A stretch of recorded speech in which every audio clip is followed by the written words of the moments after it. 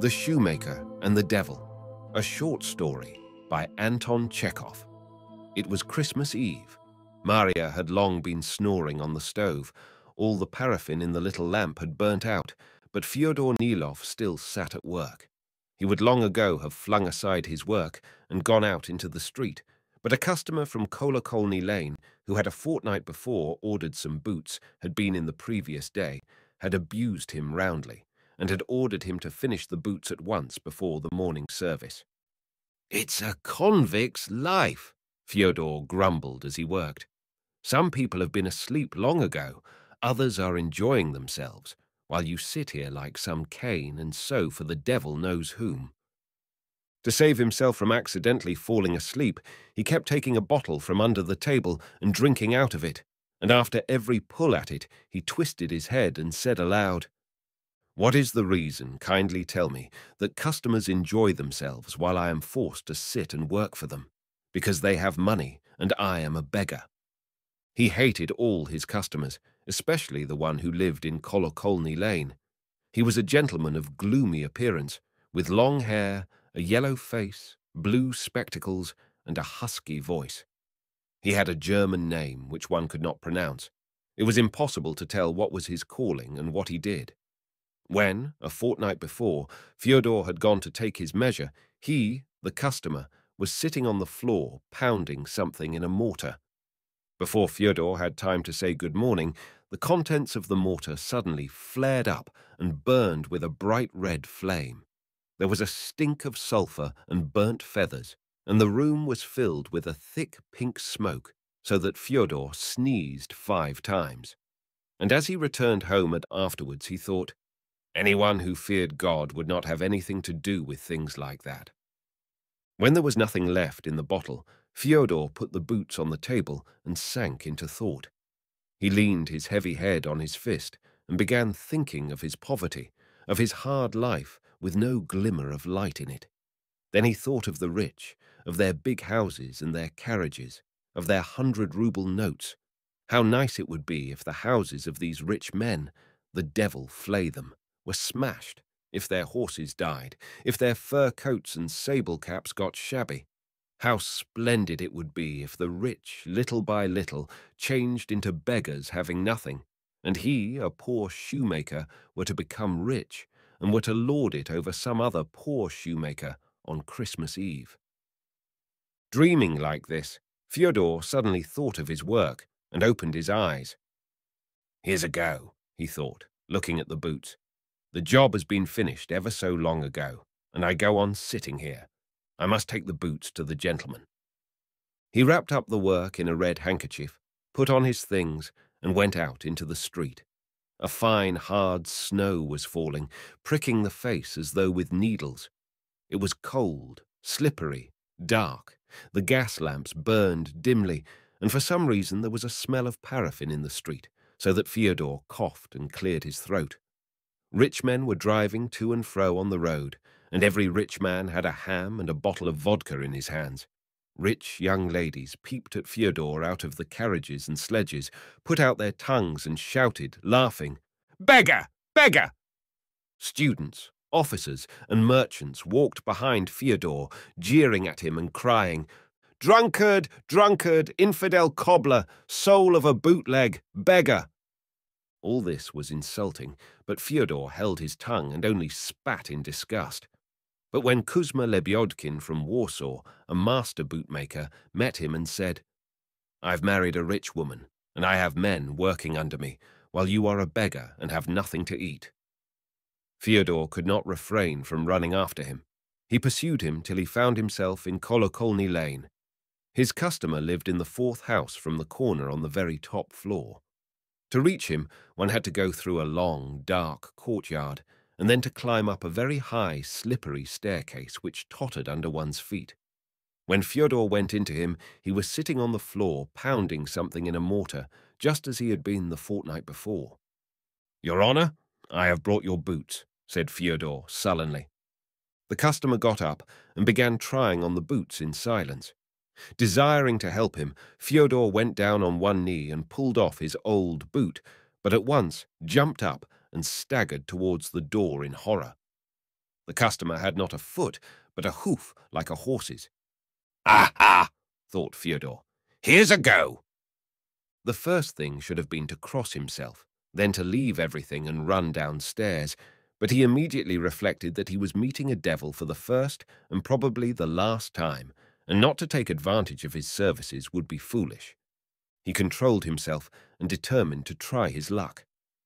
Clasping his hands behind him to avoid making the sign of the cross, he coughed respectfully and began. "They say that there is nothing on earth more evil and impure than the devil, but I am of the opinion, Your Honor, that the devil is highly educated. He has, excuse my saying it, hooves and a tail behind, but he has more brains than many a student." "I like you for what you say," said the devil, flattered. "Thank you, Shoemaker. What do you want?" And without loss of time, the shoemaker began complaining of his lot. He began by saying that from his childhood up, he had envied the rich.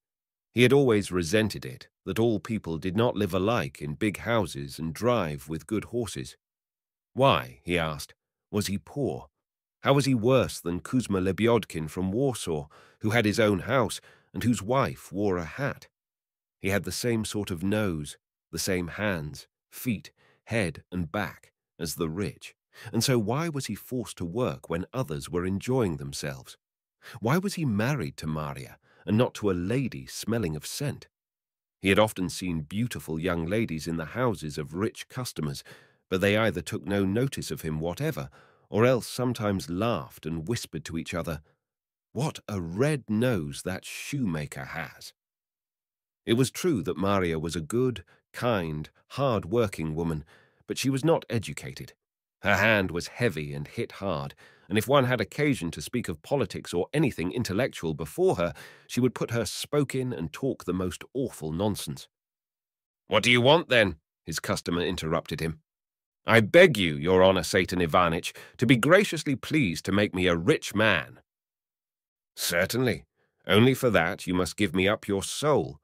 Before the cocks crow, go and sign on this paper here that you give me up your soul." "Your Honor," said Fyodor politely, "when you ordered a pair of boots from me, I did not ask for the money in advance. One has first to carry out the order and then ask for payment." "Oh, very well," the customer assented. A bright flame suddenly flared up in the mortar, a pink, thick smoke came puffing out, and there was a smell of burnt feathers and sulphur.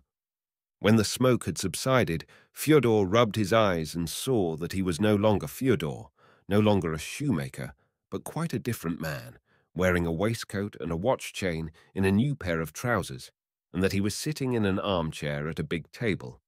2 footmen were handing him dishes, bowing low and saying, "Kindly eat, Your Honor, and may it do you good." What wealth! The footman handed him a big piece of roast mutton and a dish of cucumbers, and then brought in a frying pan, a roast goose, and a little afterwards boiled pork with horseradish cream. And how dignified, how genteel it all was! Fyodor ate, and before each dish drank a big glass of excellent vodka, like some general or some count. After the pork, he was handed some boiled grain moistened with goose fat, then an omelette with bacon fat, then fried liver, and he went on eating and was delighted. What more? They served, too, a pie with onion and steamed turnip with kvass. How is it the gentry don't burst with such meals? He thought. In conclusion, they handed him a big pot of honey. After dinner, the devil appeared in blue spectacles and asked, with a low bow, "Are you satisfied with your dinner, Fyodor Pantelyech?" But Fyodor could not answer one word. He was so stuffed after his dinner. The feeling of repletion was unpleasant, oppressive, and to distract his thoughts, he looked at the boot on his left foot. "For a boot like that, I used not to take less than 7.5 rubles. What shoemaker made it?" he asked. "Kuzma Lebyodkin," answered the footman. "Send for him, the fool." Kuzma Lebyodkin from Warsaw soon made his appearance. He stopped in a respectful attitude at the door and asked, "What are your orders, Your Honor?" "Hold your tongue!" cried Fyodor, and stamped his foot. "Don't dare to argue. Remember your place as a cobbler. Blockhead! You don't know how to make boots. I'll beat your ugly phiz to a jelly. Why have you come? For money. What money? Be off. Come on Saturday. Boy, give him a cuff. But he at once recalled what a life the customers used to lead him to, and he felt heavy at heart, and to distract his attention, he took a fat pocketbook out of his pocket and began counting his money. There was a great deal of money, but Fyodor wanted more still. The devil in the blue spectacles brought him another notebook, fatter still, but he wanted even more, and the more he counted it, the more discontented he became. In the evening, the evil one brought him a full-bosomed lady in a red dress and said that this was his new wife. He spent the whole evening kissing her and eating gingerbreads, and at night he went to bed on a soft, downy feather bed, turned from side to side, and could not go to sleep. He felt uncanny. "We have a great deal of money," he said to his wife. "We must look out, or thieves will be breaking in. You had better go and look with a candle." He did not sleep all night, and kept getting up to see if his box was all right. In the morning, he had to go to church to matins. In church, the same honor is done to rich and poor alike. When Fyodor was poor, he used to pray in church like this: "God, forgive me, a sinner." He said the same thing now, though he had become rich. What difference was there? And after death, Fyodor Rich would not be buried in gold, not in diamonds, but in the same black earth as the poorest beggar. Fyodor would burn in the same fire as cobblers. Fyodor resented all this, and too he felt weighed down all over by his dinner, and instead of prayer, he had all sorts of thoughts in his head about his box of money, about thieves, about his bartered, ruined soul. He came out of church in a bad temper. To drive away his unpleasant thoughts, as he had often done before, he struck up a song at the top of his voice. But as soon as he began, a policeman ran up and said, with his fingers to the peak of his cap, "Your honor, gentlefolk must not sing in the street. You are not a shoemaker." Fyodor leaned his back against a fence and fell to thinking. What could he do to amuse himself? "Your honor," a porter shouted to him, "don't lean against the fence. You will spoil your fur coat." Fyodor went into a shop and bought himself the very best concertina, then went out into the street playing it. Everybody pointed at him and laughed. "And a gentleman too," the cabman jeered at him, "like some cobbler. Is it the proper thing for gentlefolk to be disorderly in the street?" a policeman said to him. "You had better go into a tavern." "Your honor, give us a trifle, for Christ's sake," the beggars wailed, surrounding Fyodor on all sides. In earlier days, when he was a shoemaker, the beggars took no notice of him. Now they wouldn't let him pass. And at home, his new wife, the lady, was waiting for him, dressed in a green blouse and a red skirt.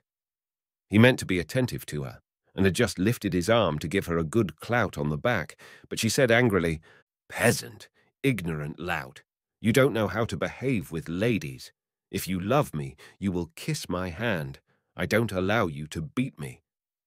"This is a blasted existence," thought Fyodor. "People do lead a life. You mustn't sing. You mustn't play the concertina. You mustn't have a lark with a lady. Phoo!"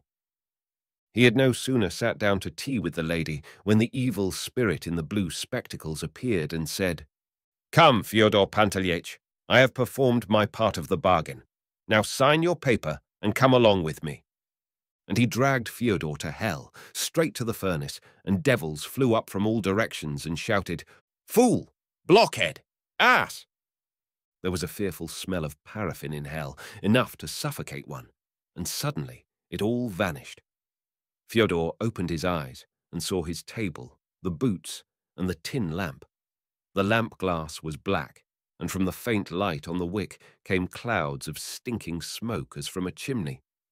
Near the table stood the customer in the blue spectacles, shouting angrily, "Fool! Blockhead! Ass! I'll give you a lesson, you scoundrel. You took the order a fortnight ago, and the boots aren't ready yet.